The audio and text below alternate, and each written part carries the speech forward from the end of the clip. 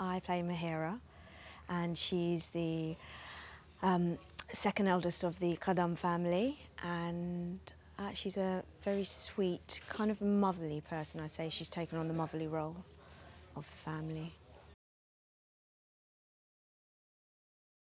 There's a subtle kind of magic in that we see in the characters, that they shift and they become different people, and that in itself, you know, it's not always easy for people, especially Madame Mallory and Papa. They're kind of an older generation, you know. I think when you get to a certain age as human beings, you are who you are, and it's kind of hard for people to have an impact on you, I think, you know.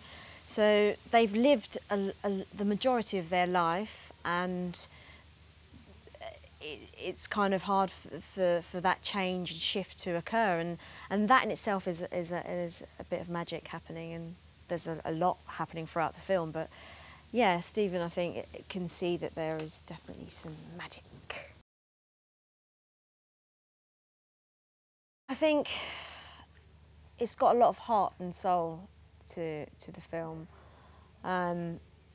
So in that sense, if you've got a heart, you'll be able to relate to the film, you know.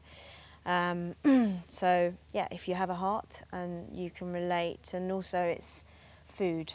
Food brings so many people together, you know. We go out to dinner, we cook dinner, we eat at dinner, we have, you know, food is such a, it joins so many people together.